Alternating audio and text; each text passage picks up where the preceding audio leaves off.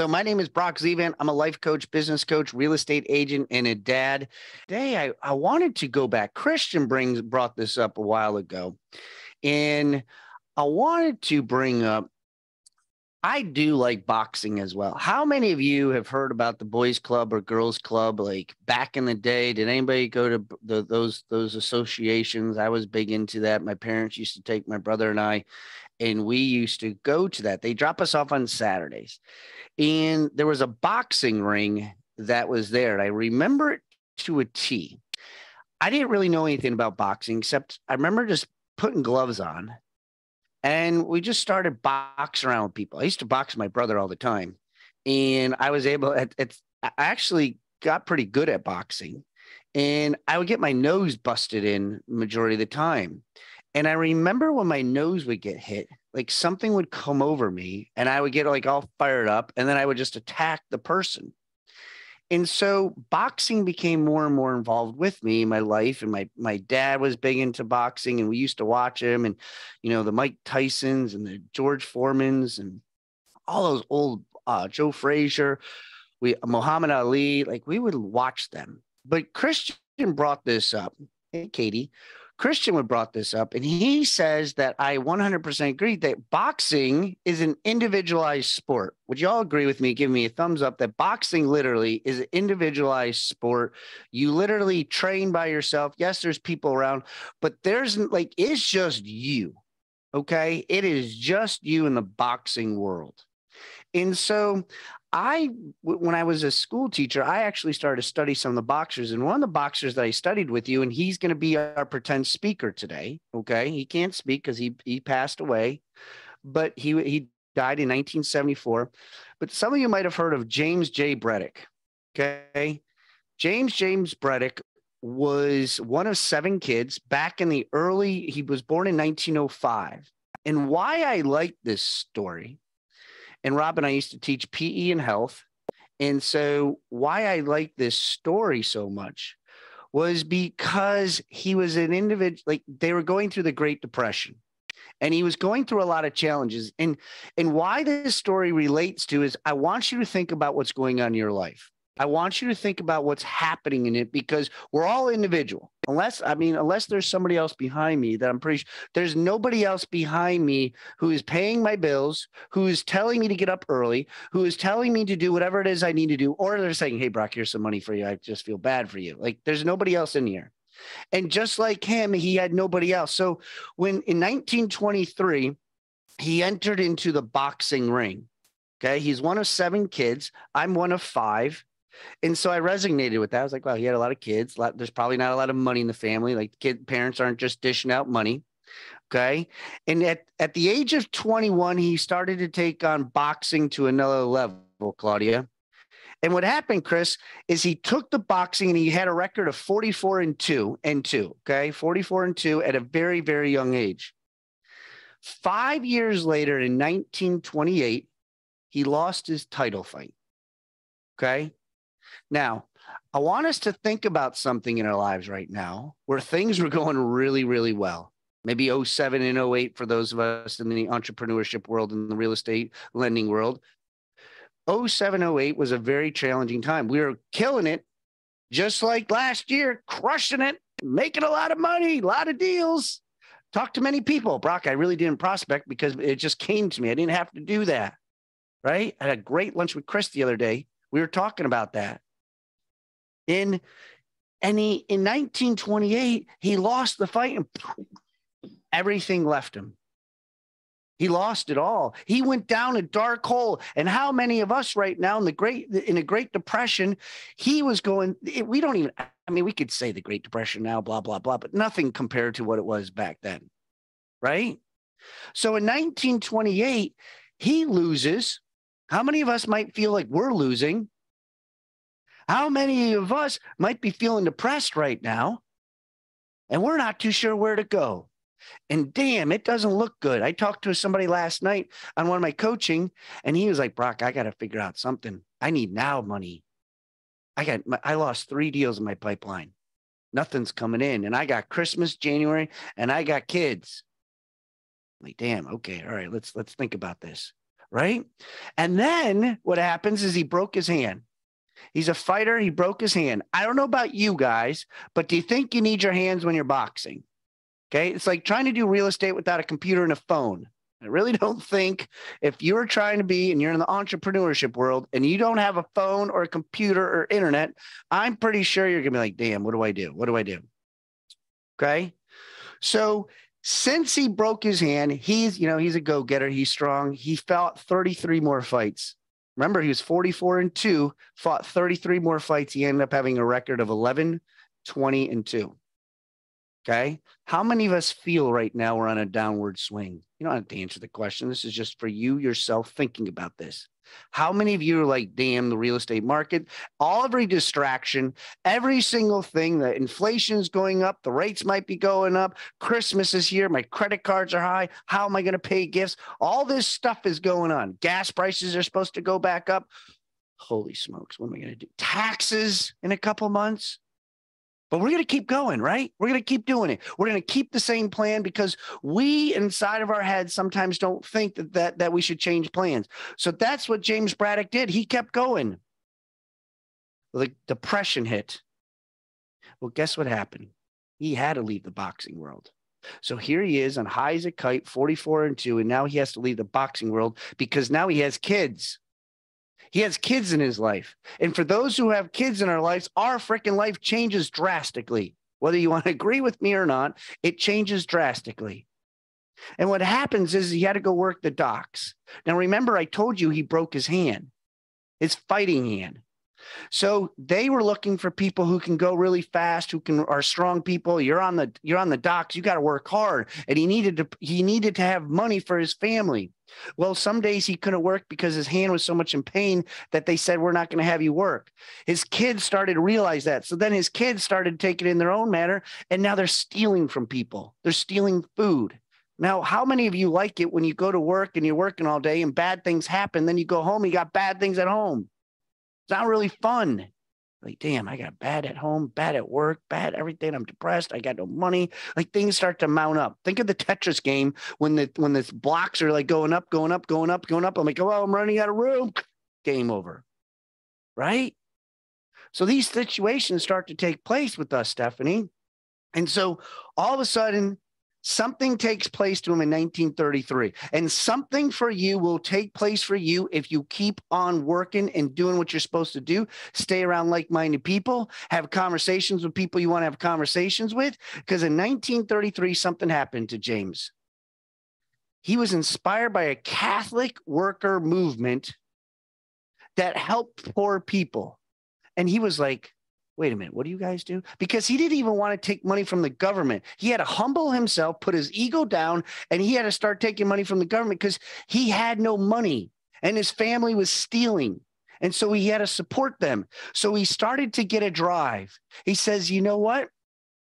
I'm going to pay back this money that people gave me. I'm tired of feeling sorry for myself. And hopefully something inside of you is triggering you today. Be like, you know what? I could really feel bad for myself. I know I could be like, well, the market and all this stuff, and I can't control this, and nobody's picking up the phone. I've tried to call people, Brock. I'd call FSBOs and expires.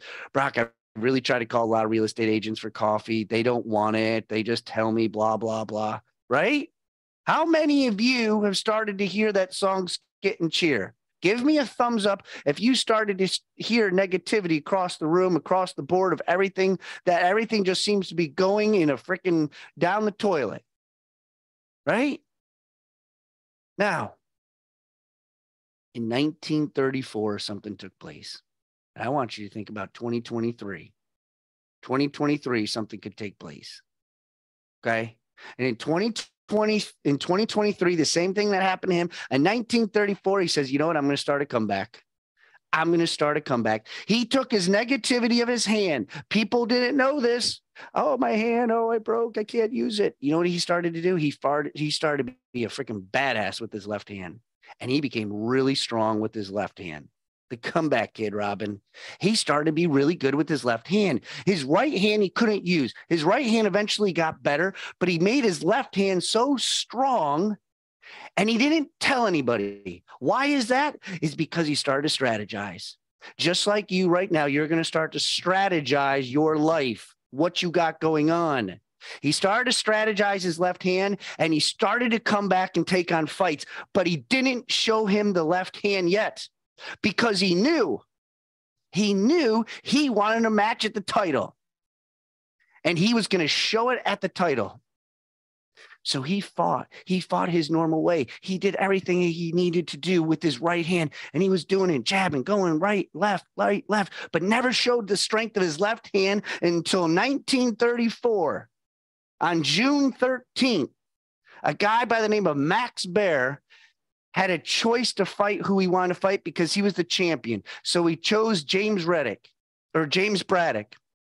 and he chose him because he was going to be a 10-1 underdog, and he could be an easy fight, and he didn't have to train very hard. Here's the problem for all of you right now. What is your purpose and what is your why? Because you're going to go up against a champion. You're going to go up against a life. You're going to go up things you can't control. And you got to have a strategy, and you got to have that secret element. And he said, you know what? I'm going to take that fight, Max. And it was $250,000 purse at the time. That's big time money back in the 1930s. So in 1935, on June 13th, he was a 10-1 underdog. And he went to the Madison Square Garden. On the Madison Square Garden, guess what he pulled out? Good old lefty. And he frickin' beat him. And he beat him good. And he shocked the world that day. Because his why, his purpose, his growth for his kids, his strategy, did it happen on June 13th, 1935? Who would agree with me that it didn't happen on June 13th, 1935? It happened in 1933. Give me a thumbs up. Give me a heart. Give me something if you think that it happened in 1933, 2 years later.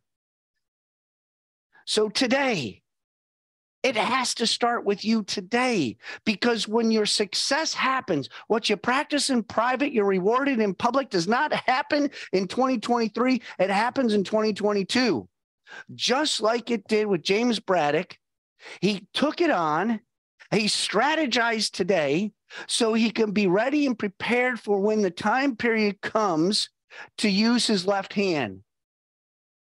And so what happens is, I broke this down and I said, damn, this was a really good story. And for those that really want to see this story, it's a movie, Cinderella Man. Love the movie. And so I remember watching this. And then I remember actually now reading this story this morning. If you see, like literally, I take notes on this type of stuff because I want to bring something of value. I want to bring something that you guys could take away with. And I took this and I said, how else can I relate it to today? So I'm going to take average people and I'm going to take successful people here. Average people, you know what they talk about? You know what 90% of the people, average people talk about? Anybody want to put it in the chat to take a guess? Don't be, it's okay if we could be mean to the average people. I'm going to trigger some people today. I'm going to get some people upset with me today, but I want you to tell me, what do you think average people talk about? Who wants to take a guess? Anybody put it in? Others, politics. The P word is right. Other people. Who else? Weather. Yep, they talk about weather. I don't know what happened to my Facebook, so hopefully people on Facebook are enjoying it. But average people, 90% of the time, they talk about problems. Very good, Latrice. You nailed it. They talk about their problems. That's what they do. They talk about their problems. They complain. 90% of the conversation is about something that is going wrong. Successful people, 90% of their conversations are about solutions. They're about solutions and how I'm going to figure it out. And that's how the whole Friday Figure It Out came into play, is right here. Boom, there's the big thing. They figure it out. Friday solutions, successful people talk about their solutions and opportunities. They talk about visions. They talk about dreams. They're like, hey, man, this is what we're thinking about. Dave Hansen and I were talking about something else on real estate. Chris talking about how we're going to do some lunch and learns. Sarah talking about how we were going to do some lunch and learns. Mike Kastner, him and I brainstorming. Greg thinking about brainstorming what we could do, how we could build our business, property management, whatever it might be. That's what successful people do. They figure out solutions. They're not bitching and whining and complaining about things they can't control, i.e. the serenity prayer. So no matter what, successful people show up. Successful people show up. And I don't know if Karen's on here, but I had a conversation. What you have to be careful for is this. See, James Braddock, he was by himself quite a bit, right? Boxers have to be by themselves, and they're trying to work, and there's a lot of things going on, and they have to fight through the distractions. But here's the thing.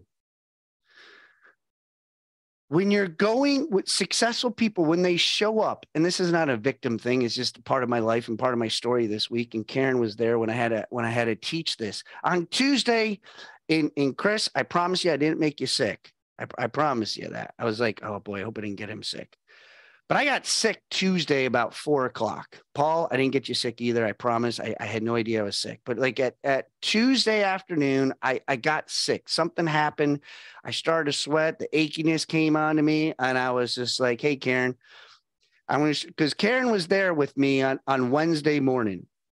So I slept for 13 hours. Of course, I called my mom. Mom, I'm not feeling good, blah, blah, blah. Brock, you need to take it easy. See, when you tell people in your comfort zone, you tell family members you're sick, guess what they're going to tell you to do? You need to take it easy. You need to relax. You need to drink fluids. You got to go through all this stuff. Okay. I knew I had a coach at 9 o'clock into the EXP world with a bunch of North Carolina real estate agents. I needed to show up. I was probably feeling 50% at the time. I knew I had to bring my entire A game to that event. And in that class on Wednesday, when I taught at 9 o'clock, it was probably one of the best classes I ever taught because I had to freaking bring everything I possibly can. I had to be successful. I couldn't complain about being sick. I actually was during the middle of my speaking engagement, my fever broke and I just started profusely sweating. I'm like, oh boy, this is not going to be, I'm like drinking water. I'm like trying to hide it. But I was just like, you have to keep showing up. You have to show up every single day, just like James Braddock had to show up every single day. Thank you, Katie. Every single day, you have to show up and you got to figure a way around it. And James Braddock had to figure out a way out of the depression. I have broken hand. My family's falling apart. I can't box. I have no money. Can you imagine what it's like in the 1930s? So this morning, still not feeling all the best, still like, oh gosh, I just got to get through it. And I had a couple people say to me, Brock, it's Friday. Like, why don't you just sleep in a little bit? Why don't you just take it easy? I'm like, what? It's Friday. I made it 3 days. I made it 3 days not feeling good. I'm like, I only have like 10 hours to make it through now. I'm in the home stretch now. Yeah, luckily my avatar wasn't sweating on stage. I know it doesn't show that. So here's the thing, guys. There's things that I hear across the board. Average versus successful people. People are making movements. People are strategizing right now. And there's going to be a lot of distractions. Okay. I'm going to conclude with this. And here's the thing I've realized. On this morning show, I have to be a little bit politically correct. I know you might say like, no, you don't, Brock. It's your show. You can do whatever you. But at the same token, I do. I have to recognize my audience. I have to see what's going on. There's a lot of moving parts that go into this to be able to build in law of attraction and everything else. But I'm getting ready to start my podcast. And I've been interviewing and I've been talking about this podcast. And I'm literally starting it next week. And I'm going to be 100% real and honest on this podcast.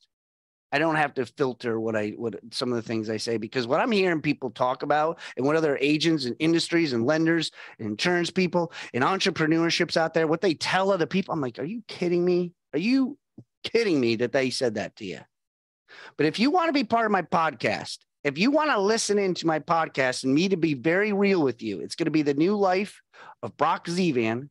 The Real New Life, Brock Zevan's podcast. Put your email in the chat or in the Zoom and put your email with podcast next to it so I can make sure you get the link so you can hear exactly what I really feel and think, just like it is today, and what's average and successful, and really what the grit is, what the grind looks like, fighting through when you're not feeling good, having conversations with people and understanding what that's all about, getting other like-minded people on this show. And if that's for you, and if you want to be around high-level people and you want to understand what that looks like, you got to put your email on here, and you got to put podcast next to it, put it in the Facebook chat, and also put it into the Zoom chat, so that way we can get it and so we can send it out to you. Thank you, Latrice, Amy, Stephanie. So make sure you put that on there. Guys, just like James Reddick, things are going to take place in your life. You are going to have uncertainty. There's going to be something that's going to happen to you in the next 30 days. It's just called life. And you're going to get sick and something's going to happen. But you just got to fight through it, just like James Braddock did.